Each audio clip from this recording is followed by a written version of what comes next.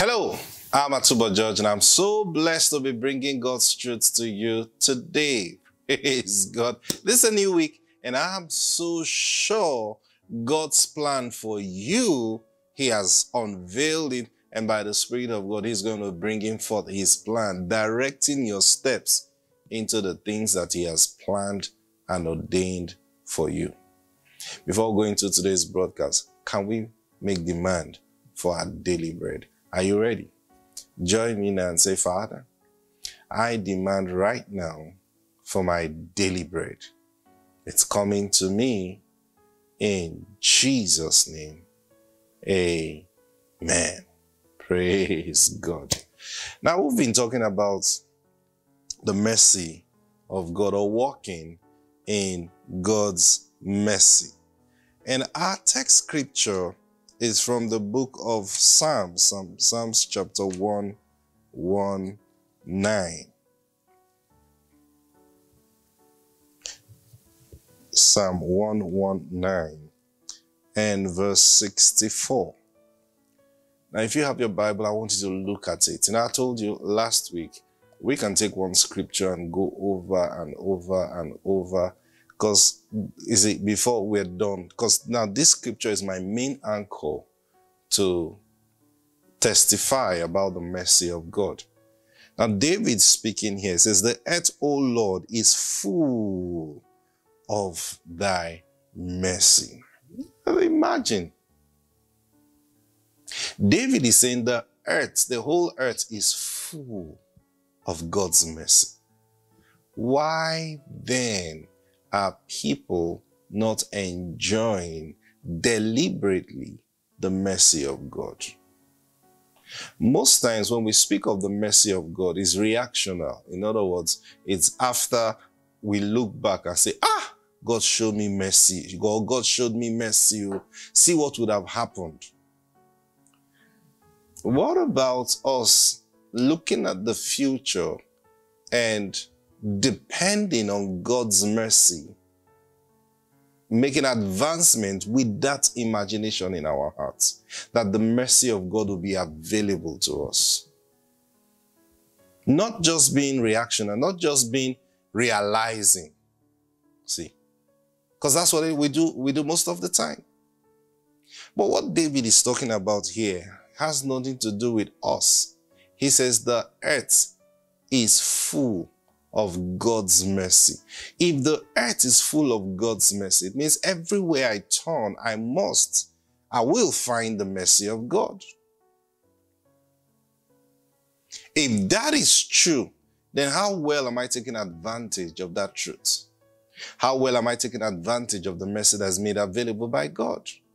Now, that's why I'm sharing God's word with you. So now the essence of this whole thing we're talking about is so you can sit down and begin to imagine and say, look, there is a factor, like we say, the God factor. Yes, this is the mercy factor. Now, how well can I trust the mercy factor? So David said here, teach me your statutes. If the earth is full of God's mercy, he didn't just say the earth is full of mercy. When he said the earth is full of mercy, now you start seeking mercy from men. But he said the earth is full of your mercy, God's mercy. The earth is full of God's mercy. So teach me thy statutes. Let me know how to navigate this earth according to your plan, according to the way that you have set it. Because when I do that, I will enjoy God's mercy. Because already the earth is full of it. You see? Now, I want us to look at this. The children of Israel, when they left Egypt, God had told Moses, look, you're going to bring these people, and he actually told him the specific mountain he was going to take them to. And so when you bring them to this place, they will serve me here. Okay. Now, Moses left that mountain and went to Egypt. He didn't cross the Red Sea. He didn't. Now, he walked to Egypt. However, he maybe used a donkey or whatever. He went by roads to Egypt. He didn't cross any sea, nothing like that. Okay. Now he got to Egypt and finished the assignment, and God brought them out. And when God brought them out, he gave them an angel to guide them through the journey. That angel was a pillar of fire by night and a pillar of cloud by day. Now that angel was leading them in the way they would go. So all the angel does is to move forward, and then they follow. Everywhere he turns, they turn. Now, guess what? The angel, I always say this when I tell this story. Imagine you are Moses. You know the way from Egypt to that mountain. You know the way. And you know how you came. So imagine you're being led by an angel now. Then you get to the junction where you're supposed to turn right. You know this is the way I came. This is how you go. But then instead of turning right, this angel moved forward or turned left. Imagine trying to correct the angel and say, no, pillar, we're supposed to go this way. But God knew Moses knew the way. Think about it. God knew that Moses knew the way. He knew. Because when Moses was going back to Egypt, God didn't tell him, look, this pillar will guide you to Egypt. No. Now going back, God now says this angel will guide you and follow him. Okay, sir. And now you're following that angel. And then the angel got, like I said, got to get to that junction. And then instead of turning right, like you would know, you would do, the angel turns left. Like, okay. But then God said, follow. All right, let's follow. And then they were all going. And imagine that road the angel now took, which you are already suspecting is the wrong road, ends up at the Red Sea. Imagine the angel just leading you to the sea and stops. Now, approaching the sea, you think, okay, the angel is in front. Well, this is a supernatural experience already taking place. I want you to know that the pillar of cloud by day and pillar of fire by night was already a miraculous experience. And nobody will tell you it was not something they could see. They all saw it. Oh, they did. And so nobody will tell you we're going the wrong way. You see this pillar? We are following this pillar. This is already a supernatural thing that is happening before all our eyes. We're being led by this pillar, okay? And then they got to the Red Sea. Imagine approaching the Red Sea and the pillar is in front. You will just think, the pillar, okay, so it's God that is leading us, so I'm sure he knows what to do. And then gets to that Red Sea and stops. Why are you stopping? Okay, let's go and camp. And then they went there and they camped, waiting for the next thing to do. Now, why do I say it was a physical pillar? You remember when Pharaoh began to come with his chariots. The Bible said the pillar left the camp of the Israelites and went to block the way of the Pharaoh's chariots. And they could not move. Read your Bible. So the pillar became a wall. They could not move. I don't know if you understand what I'm talking about. So you would have said, maybe the children of Israel, because they are godly people, they saw the pillar. No, the pillar also prevented Pharaoh and his army. They could not move. And they were kept all... Let's read it, so you don't think I'm just telling you some... I'm just blabbing some stories. It's good. Oh, Libaraka Zegede Barusi. Exodus chapter 14.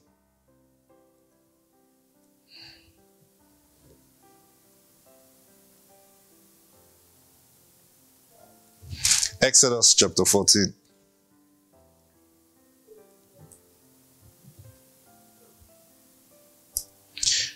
Let me just read verse 19.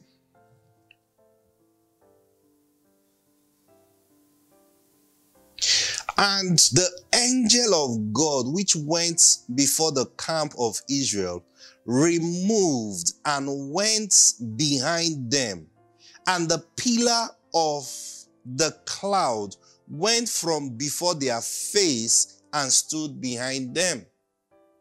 Now take note of the expression. The angel was controlling this pillar. So it says the angel moved from before them and went behind them. Okay? And when the angel moved, the pillar moved. You know, sometimes we've taught these things. That's when you see a lot of spiritual or miraculous occurrence or supernatural occurrence you see or you experience, mostly at the work of angels. Okay? Now, verse 20, Exodus chapter 14. And it came between the camp of the Egyptians and the camp of Israel. And it was a cloud and darkness to them, but it gave light by night to these. Now, do you understand that? So that the one came not near the other all the night. Now, I want you to picture, so now that this just to let you know that this thing had an effect, real effects. Okay? So imagine a wall, and then to you, the wall gives you light. And then behind, it's all darkness. So you don't even know where to turn to next. So now this is happening in the night. Okay? Now, the pillar, the angel led them to the Red Sea and was waiting. He waited, didn't say nothing to Moses. Until Moses thought, and now you read the whole thing in Exodus chapter 14. Until Moses cried out to God and said, Lord, we need help. And then God said, Moses, why are you crying to me? Tell the people to move forward. Then stretch your hands over the sea and divide it. Now, God spoke to Moses as though Moses should have known what to do already. But Moses didn't know what to do. Now, God was banking. See, remember I said, can we trust God's mercy ahead of us? Can we walk boldly with this mindset that the mercy of God is ahead of us? It will guide us. It will help us. Remember, the earth is full of God's mercy. If it's whether mercy is there or not, yes, it is. But then question is, how do you relate with the mercy of God? And when Moses cried out, thank God he didn't take a decision by himself. Thank God he knew to cry to the Lord. But you see, he waited until the people began to shout and cry before he took action, even going to pray. Most times we are like that. We wait until things get so bad. And when I say, I've tried everything to do. Oh, I know it's not working. It's time to pray. Why don't you pray from the beginning? You see, you didn't pray from the beginning because you didn't know or you didn't walk with this consciousness that there is mercy available. What you thought your science could help, your brain will help, your knowledge will do the job, your connections will do the job, your money will do the job. That's what you thought at first. Until when you realize all these things have failed, then you now remember mercy. Why don't you keep mercy in front of your mind from the beginning? Even as you go on the journey, even as you walk, you're starting a business. Why don't you keep mercy in front of your mind? So much so that when they got to the Red Sea, Moses would have thought, I'm sure God brought us here for a reason. Lord, what do we do now? He didn't even ask the Lord because the angel was leading him. Now, you see, that's the mistake people make. Maybe your pastor or a man of God gave you direction.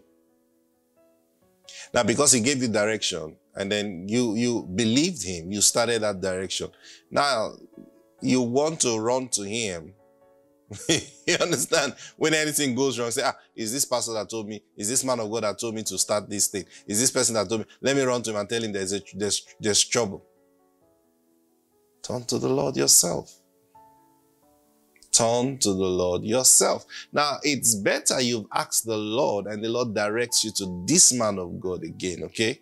Now, when he does things like that, even you will know that this is the hand of God. Because I've seen that happen many times, Sometimes you give people direction and then you're just on your own. And then the Lord will just minister to you. Call that person, he's in trouble.